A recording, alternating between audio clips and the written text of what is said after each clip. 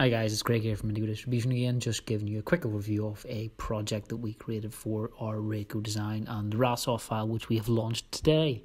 What this is as you can see, I'm just going to talk you through the design. So I'm going to go into the build, and as you can see there's a lot of things already populated here.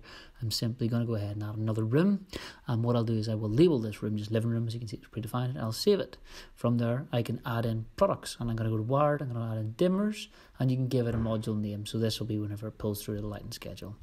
And as you can see, the RMT's there. So I'm going to go back, you can have a look at it. It populates in the lighting schedule. As you can see, living room lights, that's the new ones, the RMT. All the keypads are in there.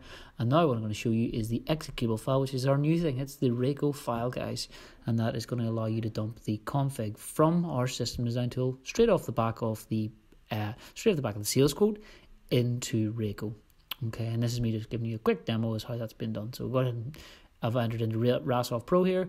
I have clicked on our file. As you can see, it's populated everything, the living room lights, the dimmers. I will go ahead and now push this, our live update, to the bridge, and that is it. That is all you need to do, and then you can go ahead as you walk around your room and set your scenes, and do that obviously on the app as you go in there, because that's what you're going to want to do. Okay guys, hopefully see you at 3. Thanks.